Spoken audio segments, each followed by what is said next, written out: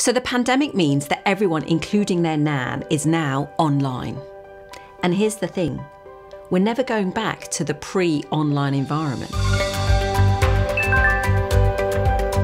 Online hosting is not the same as online attending, because even your nan can do that. All you need is to be dressed from the waist up.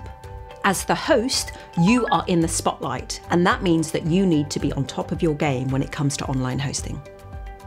So ask yourself, be honest, are you any good at this online stuff?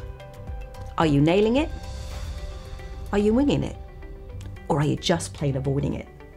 Whichever one of those you're doing, here's the thing. If you don't do it, your competitors will be. If you're doing it, but you're okay, your competitors will be better at it.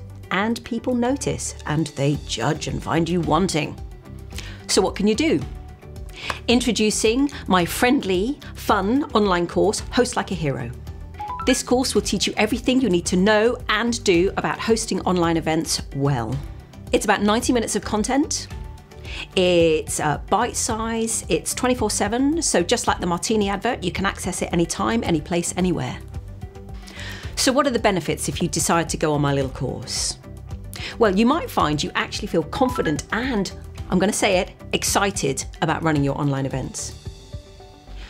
Your attendees will be more engaged and they'll get more out of it.